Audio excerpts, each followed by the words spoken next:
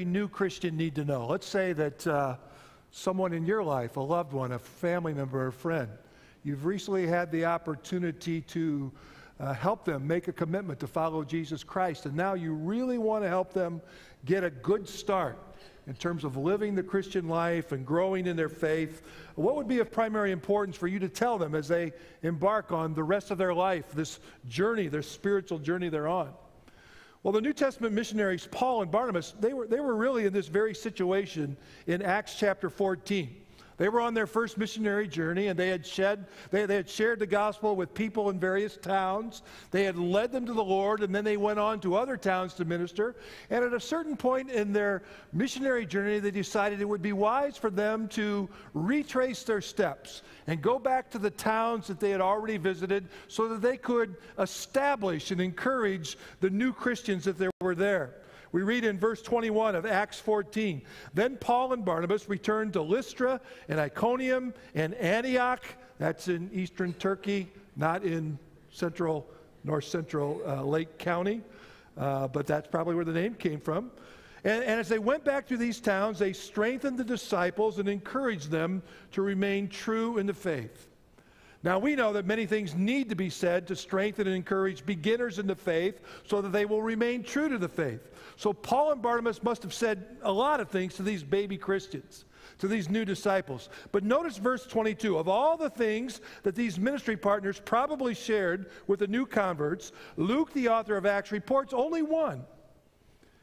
Evidently, Paul and Barnabas said of utmost importance, we must go through many hardships to enter the kingdom of God. We must go through many hardships to enter the kingdom of God, they said. Evidently, of all the things that every new Christian needs to know, one of the most important things is that hardships are normal. In fact, Paul says many hardships are the norm. And so early on in their spiritual journey, Christ's followers must recognize that Jesus isn't going to lead them down easy street. No, along the road to heaven, the Bible says we're going to encounter multiple difficulties, so we shouldn't be surprised whenever adversity shows up in our lives. Do you find it hard at times to be a dedicated and genuine Christian? I hope so, because if you think that following Jesus is easy, I'm worried about you. If you have committed your life to Christ, then thinking that his job is to shield you from hardships and to make your life comfortable, well, if that's what you think, you've got it wrong.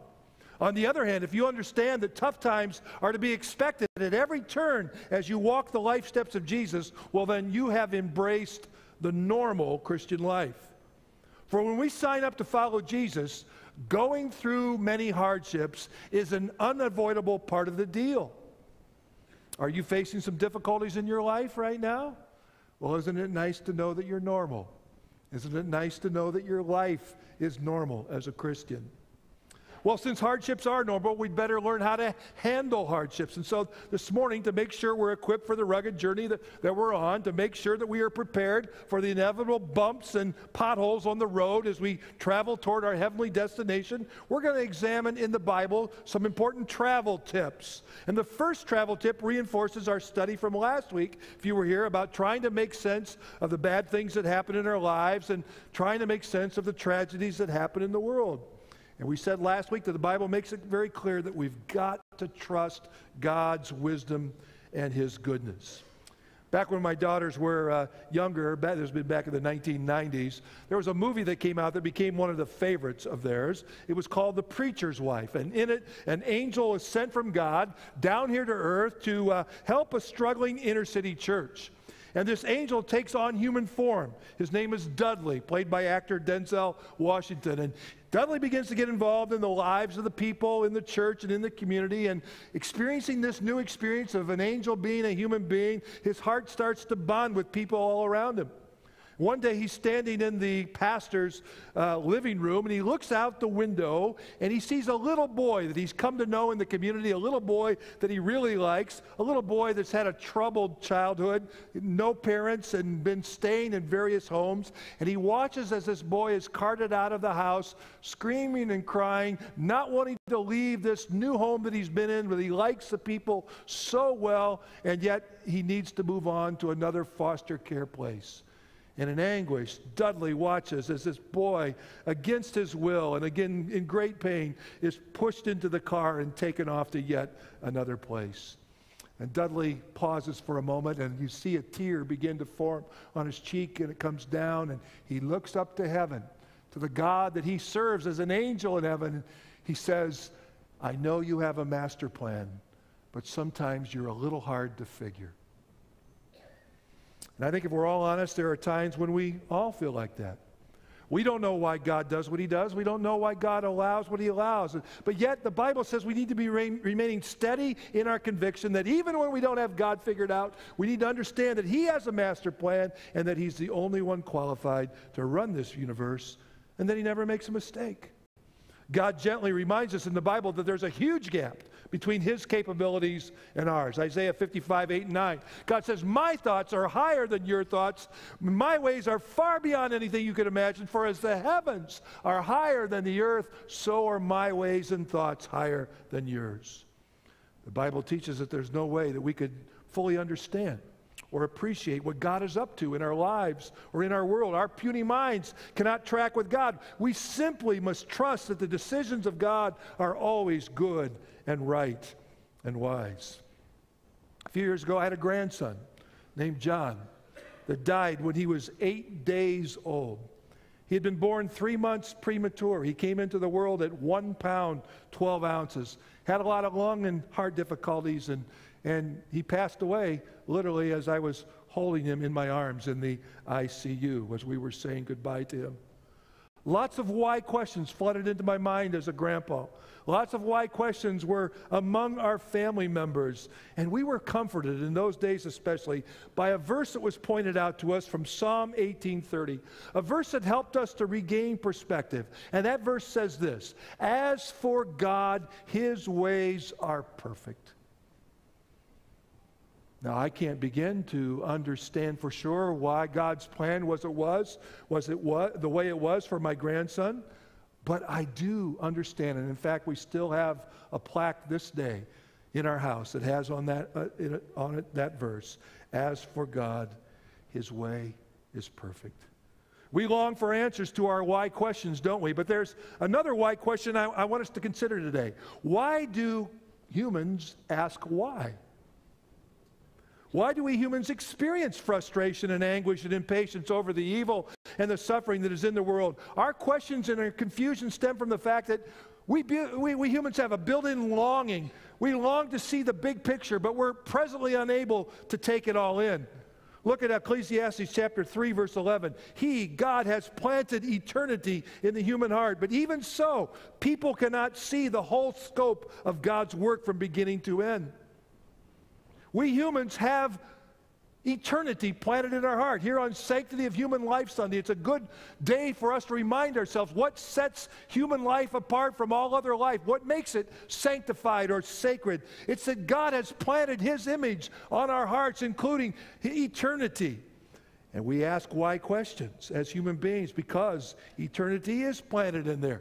We have an innate desire to live forever and to understand the grand design and purpose of everything. And that is what sets us apart from animals. Your pet dog or cat or your pet parakeet or tropical fish are not wondering or fretting about the devastation of Hurricane Sandy. They don't have any questions about the incomprehensible evil of the Sandy Hook school shooting. Animals don't ask questions or think about the meaning and the fragileness of life. Animals don't worry about the prospect of death, even though they are going to die and they don't know it. Animals don't have eternity planted in their heart. But we do, and that's why we instinctively know that something's terribly wrong with our world. We get it as human beings that this present messed up world is not the way it's supposed to be, that it's not the place that we belong. We all have this restless yearning within us as human beings in our hearts to live forever in a perfect world. That's the eternity thing that's planted in our heart. We want a place where there are no hurricanes or school shootings, a place where little kids aren't tossed from one foster home to another. Because eternity has been planted in your heart by your Maker. This life and this world, it's too confining for you, isn't it? You're built for eternity. You long for your life to stretch beyond the boundaries of your brief stay in this imperfect world. You sense that you were made for something bigger and better than just this life here and now, and that's because God has planted eternity in your heart. You have eternal aspirations, and so you know down deep that there is more to life than just living and dying. And that's a wonderful thing. That's a wonderful gift from God. But the second half of this verse in Ecclesiastes poignantly describes the challenge that we have as human beings living in a fallen world with eternity planted in our heart. It says here that you and I cannot see the whole scope of God's work from beginning to end. We want to comprehend everything. We want to see the big picture. We want to have all the puzzle pieces and see how they fit perfectly together to give us the big picture, but we can't. We can't see the whole scope of God's work from beginning to end because we're standing too close to this great tapestry of God's beautiful masterpiece. We're attempting to take it all in. But its grand design, its overall design escapes us as human beings because we're limited, we're earthbound, we're mortal human beings, and we can't get back far enough to view life from God's perspective and see the world as God sees it. And that's why for now, we simply got to trust God's wisdom and His goodness until that day comes when our perspective is broadened and our eternal aspirations are filled through our faith in Jesus Christ. Meanwhile, we must let God be God. It's not always easy, but we just got to remind ourselves that there is a God and we're not Him. There are times when I struggle emotionally with the hardships I experience in my life or in my ministry when I see what's happening in the world. And here's a trio of quotes that have helped me resist the tendency to get frustrated or angry or anguished or impatient when I don't understand and when I can't see God's plan. Thomas Watson, an old godly Puritan in the early history of America, reminds us that logic and analysis can only get us so far. We can't figure God out. We can't figure things out. There will always be a realm of mystery in life because God's ways are higher and deeper than mine and yours. So Watson says, where reason cannot wade, there faith must swim. I like that picture. Amid life's hardships, we can wade for a while as we try to figure out God, but when the waters of God's plan and providence get too deep for us and we're no longer touching bottom, it's there that our faith simply needs to begin to swim. Contemporary Christian writer Philip Yancey offers this profound definition of the kind of faith in God that swims far and long. He says, faith is believing in advance what will only make sense in reverse. We can't figure things out right now. They don't make sense. But if we know Jesus Christ, someday we will be in heaven and we will be able to look back in reverse and see things from God's perspective, and they will make sense to us like never before. I've told you before about a stitchery, an embroidered piece that my mom used to have hanging in our dining room back home. It was a beautiful landscape, very pretty. I happened to be walking through the dining room one day as a boy when I saw her take it down off the wall. She was cleaning things and she was dusting off the picture, and I saw the back of the stitchery. Now, I'm told by people who do this well that the back and the front really won't look that different if you know what you're doing. But Mom had gotten this from a gift from somebody that probably was a first-time embroiderer or something, because on the back of it, man, there were all sorts of knots and strings going every direction. It was gnarly. And you looked at it, you really couldn't tell for sure exactly what it was supposed to be until you turned it around and looked at the picture, and it was beautiful. And I've often had to think about the fact that right now, as we look at life, as we look at this world, we're seeing the backside of the picture. And from our perspective, it doesn't have any rhyme or reason. It looks like this doesn't go there, and why is that there, and so forth. But if someday we're able to get on the other side in heaven and look back at life in this world, we'll see the beautiful picture of God's master design. Faith is believing right now in advance what will only make sense when we're looking in reverse. Os Guinness neatly sums up why it makes sense to trust God when things don't make sense. He says, we don't know why, but we know why we trust God who knows why. We're convinced that there must be good and perfect reasons for all the bad things that happen because our God is good and perfect. We simply trust what God does now, even though we can't figure it out, because we know who He is. In the Nazi Blitz on London during World War II, there were two British pastors who were walking home weary after a long day and night of comforting people who had been bombarded by the war. One pastor, in a moment of transparent frustration, just bared his soul to his friend by saying, "Oh, I wish I was on God's throne for 10 minutes."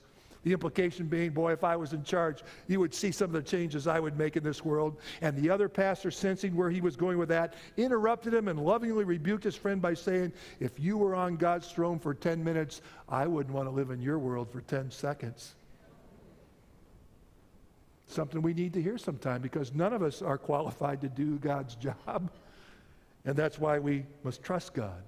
We don't know why things happen, but we know why we trust the one who knows why. And that's enough for now. At this point, I'd like to backtrack to the verse that we opened with today, the one that tells us that hardships are normal, because I want to point out something to you there. It's significant here that the Bible doesn't say that we will go through many hardships to enter the kingdom of God. That's true enough. We will, but the Bible actually says we must. Isn't that interesting? We must go through many hardships to enter the kingdom of God. In other words, God's word doesn't just merely predict that bad things will happen to us. It tells us that according to God's plan, bad things must happen to us. They're not optional. They're necessary if we are going to make progress on our spiritual journey.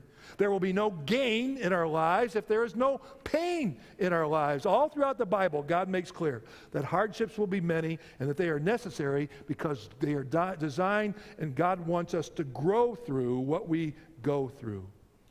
The same Apostle Paul, who told those new disciples that we must go through many hardships to enter the kingdom of God, also wrote in the book of Romans, chapter 5, that hardships are capable of triggering a much-needed chain reaction in our lives. See if you can see the chain reaction as I read these verses. We can rejoice, Paul writes, when we run into problems and trials, for we know, what do we know as Christians? That these trials and problems will help us develop endurance. And what does endurance do? It develops strength of character. And then what does character do? As our character grows stronger, it strengthens our hope of salvation. See the chain reaction there? We go through bad times because God uses them to develop first endurance, and then character, and then hope. And God is doing all of this so that we are gradually molded to become more like Jesus Christ. Why is that important? Because someday we're going to live in heaven, believers in Christ, forever with Christ and like Christ. And God wants to do all He can right now to get us ready for that day of perfection, that eternity of perfection. He wants to reduce the culture shock that we're going to experience when we get to heaven. And so He is helping us to grow more and more now, like we will be perfectly in heaven, so that when we get there, it won't be so jarring. And that's God's made purpose for your life right now, once you know Jesus Christ as your Savior. It's not to keep you comfortable. It's to conform you more to the image of Jesus Christ, so the culture shock will be less when you get to heaven. And the Bible tells us that's why we rejoice in our sufferings. The Bible doesn't say we rejoice because of our sufferings. No Christian is a masochist. No Christian says, "Oh, I love these problems. I love these trials. These are so enjoyable. Bring them on, God, because this is so much fun." We don't say that. What we say is, "God, thank you that in the midst of the problems and the trials, I can find reasons to be thankful because I can see how you are causing me to grow through what I'm going through. And these things don't feel good, but I know that they are good for me as you are producing in your life what you want me to be during these hard times." The bottom line then is that when hardships arrive, that we need to move beyond the question that naturally wells up within us at those points to the second question, the more important question, if we're going to grow through what we go through.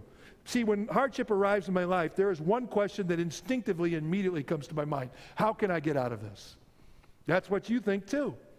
And that's not necessarily bad. This is a normal thing for us as human beings. In fact, when Christians get sick, when a Christian here at Village Church is diagnosed with cancer, we pray for healing.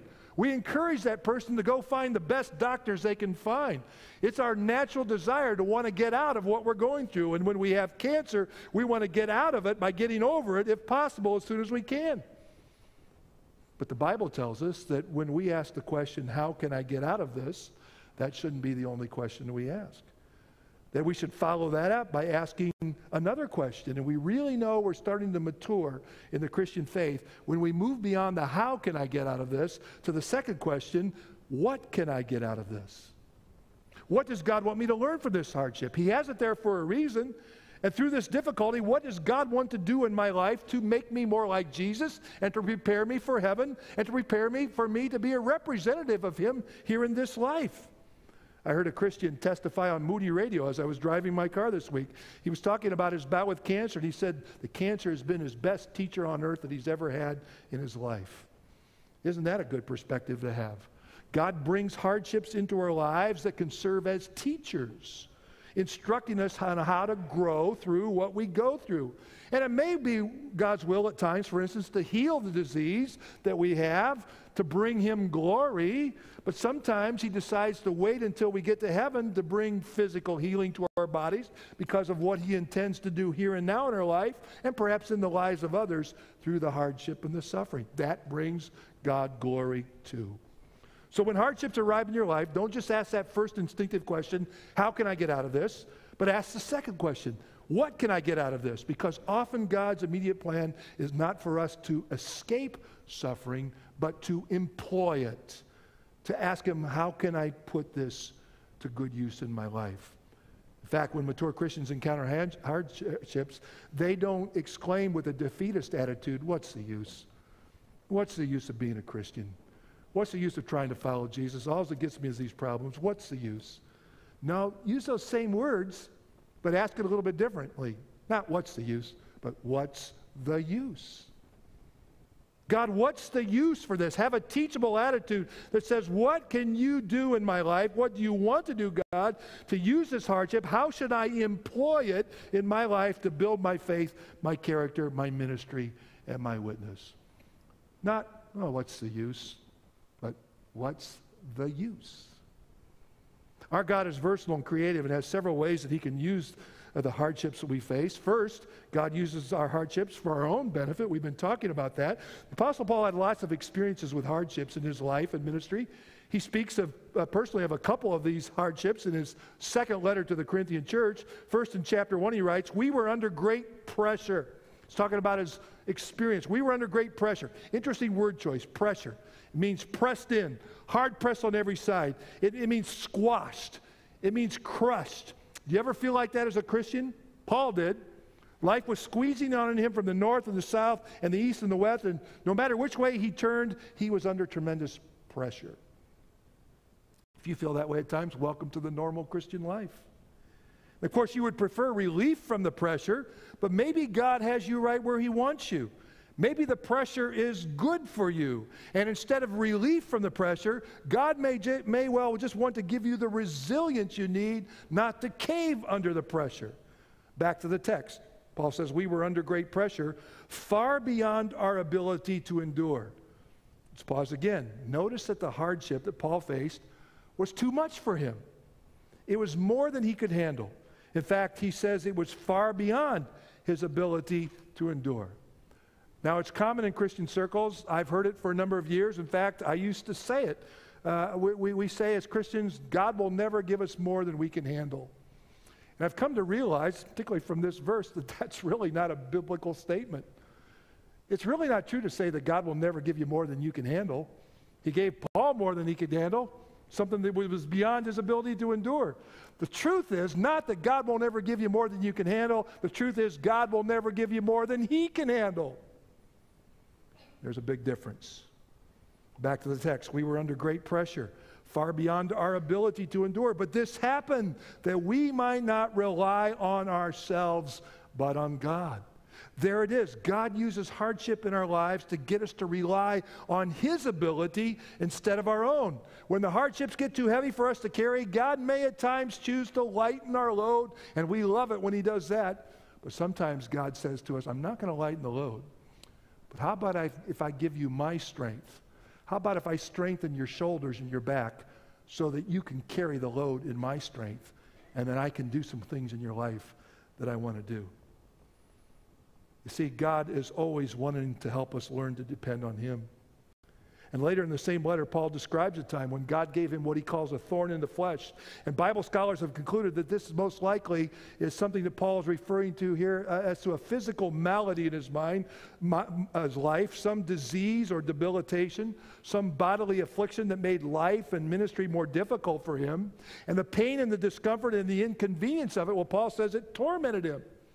Paul says, I have this physical ailment in life and it's tormenting me. And notice that he prayed more than once for relief from this thorn in the flesh. Paul's first instinct, like ours, is, how can I get out of this? He wanted to escape the suffering, so he prayed for healing. Nothing wrong with that. In fact, the Bible invites us to do that.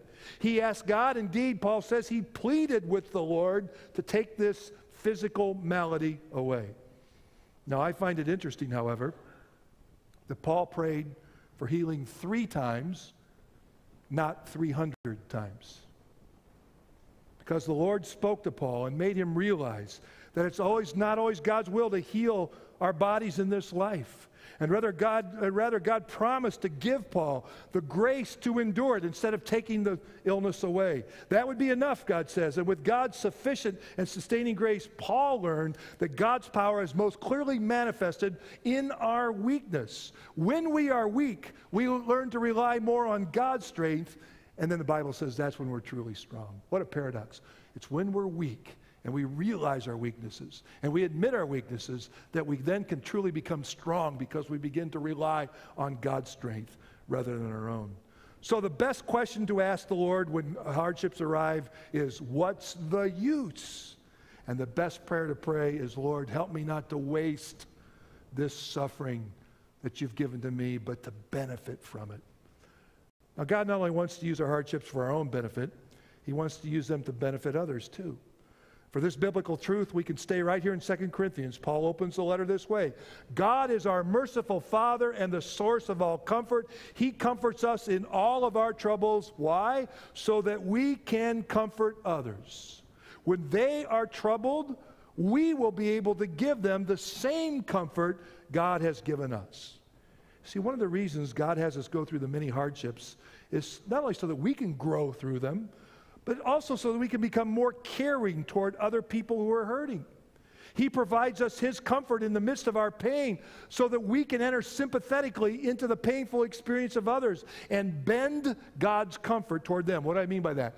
In other words, God, when you're going through tough times, delights to give you his comfort and strength, and then not just to use it all up ourselves, but to take that comfort that he's given us and bend it 90 degrees so that we can in turn share it or pass it along, pay it forward to other people, to give to them the comfort that we ourselves have received from God. In other words, God loves to turn our pains and our weaknesses and even our failures into a powerful ministry that helps others grow and helps draw them to God. God never wastes a hurt. In fact, your greatest ministry will most likely come out of your greatest hurt. Who could better help the parents of a Down syndrome child than other parents of a Down syndrome child? Who could better comfort a wife whose husband has left her and for an affair than a woman who went through that same agony herself? Who could better help somebody recover from the pain of a miscarriage or a divorce or a business failure or the death of a loved one than someone who has already been through the same thing? The Bible teaches that God intentionally allows you and me to go through painful experiences in order to equip us for ministry to others. We don't want to waste our suffering. We want to turn it into a ministry. We want to turn it into a witness. And when people see God using you in spite of your weaknesses and your pain, it not only helps them grow stronger, but perhaps it even encourages them to think, hey, maybe God can use me too in pain and weak as I am. But it's not just the bad things that happen to us that become opportunities for ministry. God can even use the bad things we do, our sinful failures and our shortcomings, for his glory and for the good of others. You see, it is often the things that you're most embarrassed about, most ashamed about, and the most reluctant to share that become the very tools that God can powerfully use to heal and to touch others. It may well be that the one experience in your life that you most resent or you regret the most, or the one failure or hurt in your life that you prefer to hide or forget, it may be the very experience God wants to turn into your personal ministry so that you can comfort others with the comfort you have received from God. And I think one of the most effective tools in evangelism is our common ground with unbelievers in the painful life experiences that all humans share. Why does God allow Christians to get cancer? Well, among other things, one of the reasons is so that lost people who are battling cancer without hope in Christ can see the difference that Jesus makes. For the same reason, God allows Christ followers to experience the untimely or tragic death of a loved one, because spiritually lost people need to see the difference Jesus and the confidence of eternal life that we have can make in how, and the difference it can make in how we as Christians grieve. When Christians go through unemployment, it provides an opportunity to show lost people who are watching us more than we realize how to trust God to provide for our needs. And it can be something that will draw them to God. God gives comfort in all kinds of troubles so that He can help us pass His special kind of comfort to others. And the greatest thing about being a Christ follower is knowing that no matter what hardships God asks us to handle, no matter how much pain and suffering God expects us to endure, it will be worth it all in the end. The eternal gain will be more than compensating for the temporary pain. These words startle me whenever I read them in Romans 8. Yet what we suffer now as Christians in this life is nothing compared to the glory that He will reveal to us later. That's pretty amazing, isn't it? Paul is saying that when we look back on our hard times someday when we get to heaven, if we are believers in Jesus Christ and we see all the tough times we went through, in light of all that we'll be experiencing up there in heaven, the good things that are in store for us forevermore, we'll look back on this life, and no matter how much pain and suffering we've had, we'll say, that was really nothing. Heaven's joys will overwhelm and obliterate earth's sorrows. Oh, it doesn't seem like that now. When we're presently going through the hardships in this world, they seem really long, and they seem to last too long.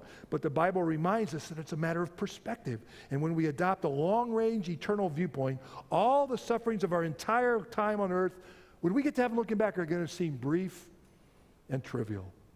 That's the point of 1 Peter 5:10. And the God of all grace, who called you to His eternal glory after you have suffered a little while. Isn't that interesting how God basically sums up all the suffering and pain that we experience in our life, no matter how long He lives, and He calls it, oh, that's just suffering a little while. And after we've done that, He'll restore us and make us strong and firm and steadfast forever. That's God's perspective. In light of eternal glory that He has waiting for us, any suffering we undergo down here on earth amounts to only a little, or only a little while. I think I've mentioned before that in the last 5 years, 2 times my wife and I have experienced 2 really unpleasant experiences in hotels. A few years back, we were staying in a hotel in Ohio. It was a cold January day, much like this. Needed to get up early and get to somewhere where we were going. Got into the shower, and it was completely cold, completely cold. Found out later that the hotel's water heater had broken in that area of the hotel. Oh, I can't describe to you the unimaginable suffering that I experienced that morning. Forced to take that cold shower.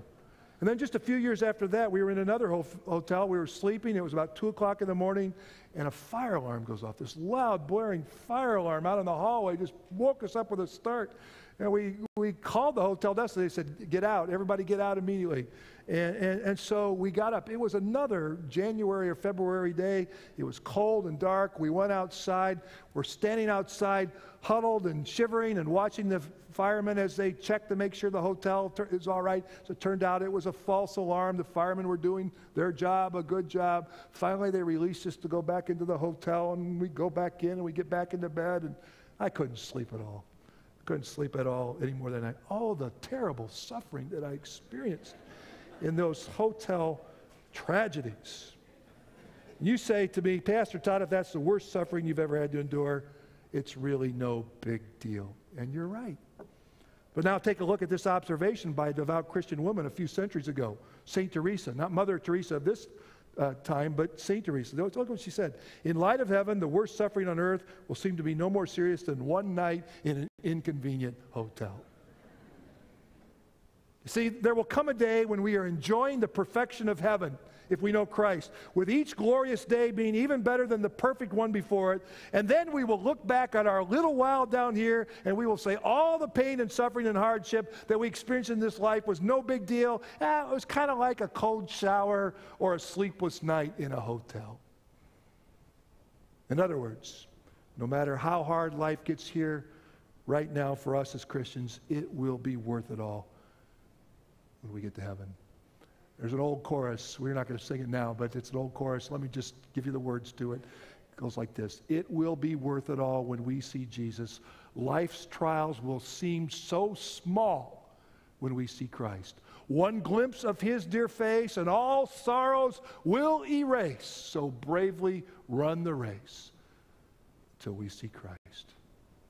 That's how Christians handle hardship. Would you stand with me as I close in prayer? God, I thank you for the hope that we have through Jesus Christ, that someday, looking back, we will see the trials and the suffering and the problems of this life as if they were nothing compared to all the good things we will enjoy in heaven.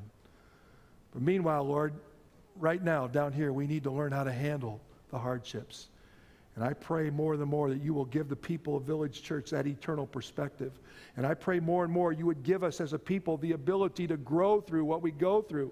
Lord, I pray that you will help us as we go through tough times to say, not just how can I get out of this, but what can I get out of this? And Lord, would you do a work in our lives to make us more and more like Jesus Christ to your honor and glory. And God, help us not to waste anything that comes into our lives. The tough times, help us to turn them into a ministry to other people. Lord, I pray that you will help us to be faithful all throughout our lives till we see Christ. God, there may be people here today that are still seeking and searching for that meaning and purpose in life. And I pray that if there's anyone here that doesn't know Jesus, the one who came to solve this problem of evil, that they will give their lives over to Jesus today, so that they too can experience this wonderful perspective and this wonderful hope. We pray these things in Christ's name. Amen and amen. God bless you as you go.